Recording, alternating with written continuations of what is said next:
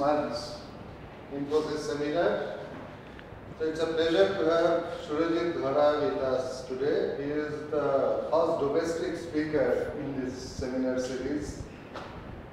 Surajit works on liquid crystals. He did his PhD from Raman Research Institute. Then after a brief stint in BITS Pilani, he has been at University of Hyderabad now for quite some time. And Surajit is also the recipient of the prestigious Shonajayati Fellowship a couple of years back. So he will tell us about his work.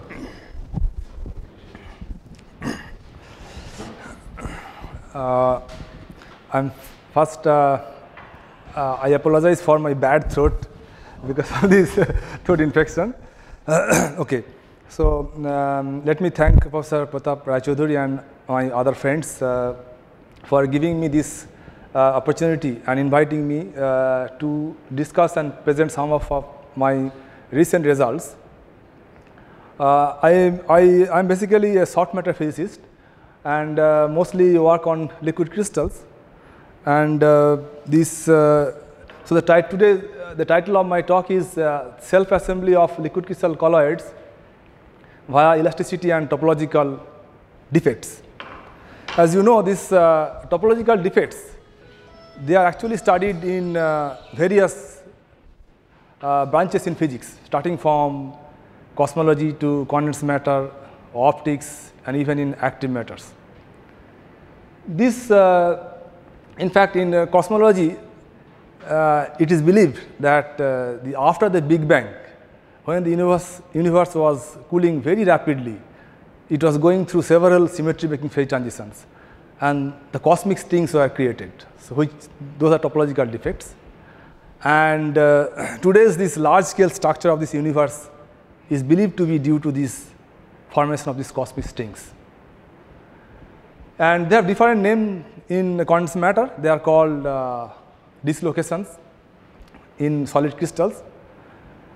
In liquid crystal, they are called disclination. They could be either a point defects or a long line defects. And in all the liquid crystal displays which we use in our daily life, they are free from any topological defects. You can imagine if you have a 27-inch or even bigger displays, liquid crystal display. The liquid crystals molecules are very uniformly aligned between two substrates, okay, big substrates. It depends upon the size of the displays. Not even single topological defect formation is allowed. But it is very difficult job because you can see this elastic, I will show you, the liquid crystals are soft material. Little perturbation can cause lot of defects, and therefore it will create problem for the electro-optic operation of the liquid crystal displays. Okay? And in fact, let me tell you that in the beginning when display came to the market, it was very expensive, mainly because the majority of the displays was thrown out because of the formation of these defects. So these defects are actually unwanted in displays. But I will show you today that these defects are actually very useful, provided you know how to control them, how to manipulate them. And using those defects and the elasticity of the liquid crystal medium, we will try to show that you can actually make a two-dimensional colloidal crystals which are very stable with a strong binding energy. And since liquid crystal undergoes several phase transitions, these 2D colloidal crystals will also exhibit varieties of structural reorganizations. So the outline of the talk is that first I will give you a brief introduction about liquid crystals, and then when you put some foreign particles, for example, in this case I will show you two types of particles. One is the spherical particle and another is this kind of platelet type rectangular particles. When you put such foreign particles in uniform liquid crystal, what happens? Okay. Basically, we nucleate topological defects. Then when you have a phase transition in liquid crystals, because liquid crystal exhibits varieties of phase transitions, then what happens actually to those defects? The good thing about that, these defects actually can be seen under a microscope. Okay? Therefore, you can actually follow what happens, how the defect structure changes across the phase transitions. And then, so two types as I said, one is spherical, another is non-spherical particles. And in that case, in non-spherical case, I will show you that different types of defects are formed. And the interaction also is very different. And when you apply electric field, they show some kind of very interesting electrokinetic motions like spinning or kind of propelling motion. Okay? And if I have time, I will try to briefly touch upon that the liquid crystal, a droplet, okay, can be used as a micro resonator, where if you couple light, you can see the resonance properties. And this resonance is so sensitive because the quality factor of the resonance is so high, even minute changes in the structural reorganization of the molecules inside the cavity can be detected very easily. So, maybe I stand here so that.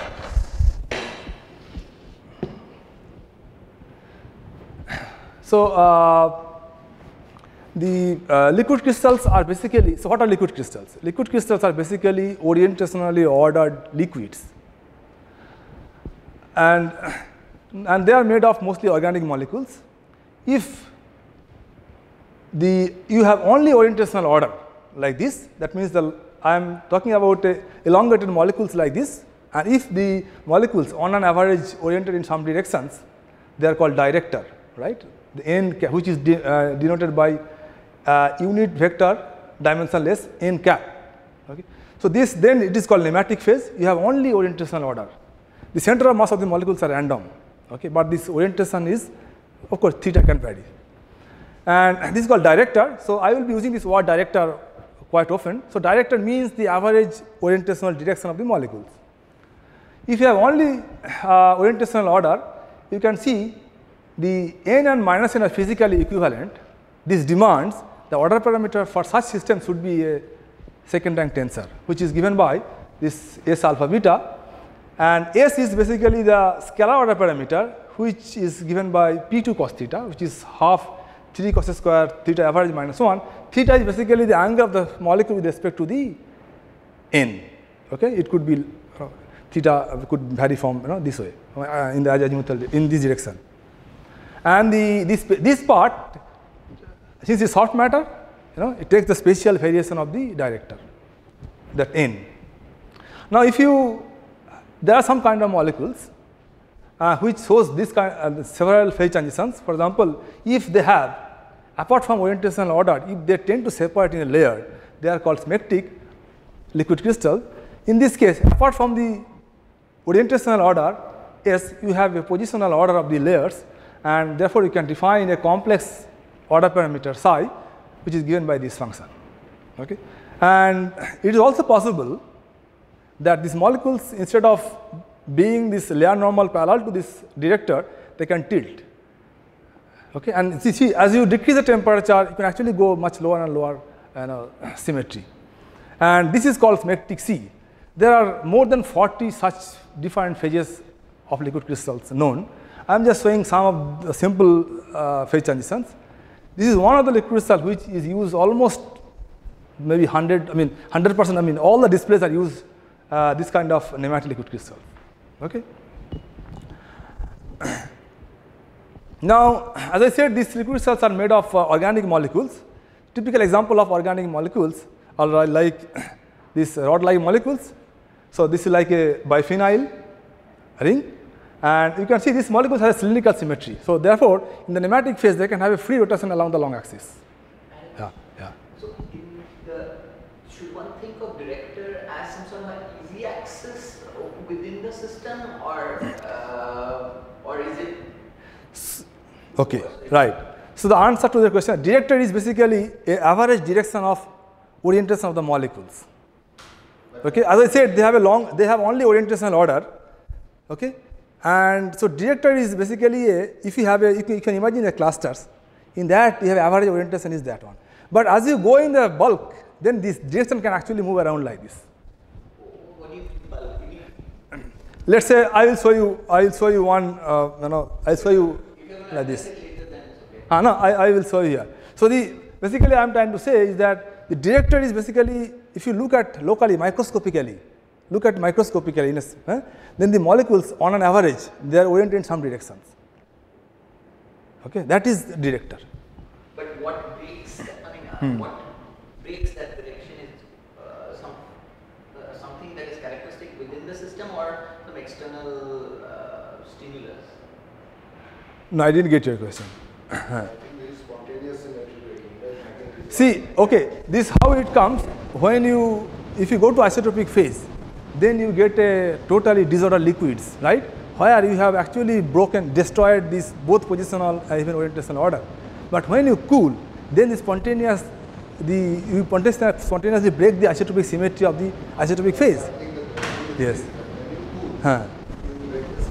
Yes.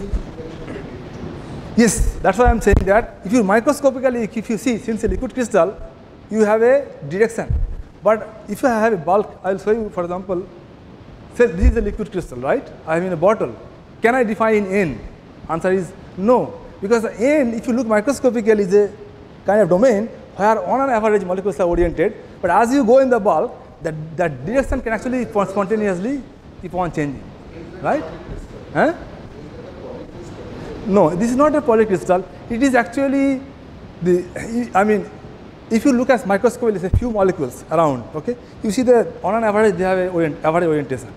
But since it is a liquid, the moment you go a little away, then this average orientation direction keeps on changing. Away from the surface? Yes, it is away from surface. Yes. You can always, yes. This S has two parts, scalar order parameter S, and then you have a spatial, this bracket part in the bracket takes care of the spatial variation of this N. Okay? So scalar part is S, which experimentally you can measure. Okay, right. So now, this you can actually have different types of molecules. Usually these safe anisotropic molecules, they exhibit liquid crystalline phases, and these tools are actually relatively new in the sense that this liquid crystal made of bent core molecules was discovered in 1996. One beauty of this is that, in fact, it changed the notion of the macroscopic polar phases in liquid crystal is that this kind of bent shape molecule, they are achiral. You can see there is no chiral center in this, but they can pack in a layer in such a way you can break the mirror symmetry and you get C2 symmetry. Essentially, you can have a layer which is chiral, and therefore you get a transverse polarization. I am trying to say that this kind of achiral molecule can give rise to a macroscopic chiral phases like ferroelectric, antiferroelectric phases in liquid crystal. Okay. In fact, before that it was known that to have a ferroelectric or antiferroelectric phase, you must have a chiral molecules. But this is first time it was discovered that not only you need to have a chiral molecule, but if the molecules, achiral molecules can pack and break and give the similar symmetry in the layer, layers can be chiral. Okay. And this layer, this packing in the layer easily happens because, as you can see, that such molecules cannot have free rotations along the long axis. Okay. They cannot, so therefore they have easy tendency to make a layered structure.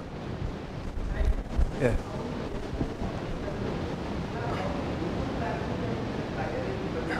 Yes, but now, so you, no, molecules has no chirality. You can see there is no, no, that's what I am saying. Now suppose if you have this kind of bent core molecules, and if they pack in a layer, you have a layered structure of this molecule, but in the layer is a tilt. You get a mirror plane where you get a C2 symmetry along the transverse direction. Yeah, but it's exactly same packing on the opposite hand nearby. Yes. Because it has to be a But if you see if you look at the one layer, you have a transverse polarization. But that polarization can keep on changing as you go in the Z direction. Okay. Now this is another kind of liquid crystals where they are made of disc-like molecules, and in this case, the discs, they can actually stack easily on each other, and therefore they can form different types of phases. One of the simplest one is that kind of columnar phases of these disc-like molecules. Okay. And in fact, since they have a pi stacking, it is believed that this could be a good conductor, and electrons can, charge can easily flow along the column axis than the other directions. Now if you keep a liquid crystal in a bottle, you see kind of a white turbid color, and this color actually comes from the scattering of the light. In fact, if I remember, the first theory was given by Huygens, but before that, at least 20 years, it was not understood why you get a color from this white color from liquid crystal. Okay. So now if you take a liquid crystal, a thin film of liquid crystal between two substrates, you often come across a very colorful textures. Okay, this kind of texture. So the color actually represents that local variation of the molecular orientation, the director. Okay. Therefore, you have a optical retardation varying across the sample. But more importantly, that you see some points, there are 4 black lines are actually meeting. Those points are actually the defect points. Either you can have 4 points meeting or 2 points meeting. If 4 lines are meeting on one point, that is called a defect having strength 1 or plus or minus 1. And if two points are meeting, then it could be, then it is actually a plus half or minus half. So how basically, this is basically a kind of winding number. So that can be easily understood that if you take, for example, for a this half defect, okay, where you have defect strength half, if you look at this, this is a defect point where your order is 0. Now if you take a distance r from this defect and go around, if I rotate by angle phi, and if this director rotates by theta, then theta is equal to m phi plus constant. And if I make a, that means around this point, if I make a 2 pi rotation, if my director also rotates 2 pi, then I said that I have a one defect. And if I rotate 2 pi, but for example in this case, you see I go 2 pi, but this director being apolar, it only goes pi. Therefore, it's half defect. And in the microscope, this is a polarizing optical microscope, you will see 2 lines, but this could be this or that. But we know how to distinguish this kind, the sign of the defects. I will not go into detail, but what I am trying to make a point here is that a thin film of liquid crystal will show you this kind of topological defects with mostly plus half, minus half, or plus 1, minus 1. And these defect lines are actually a line, the half defects,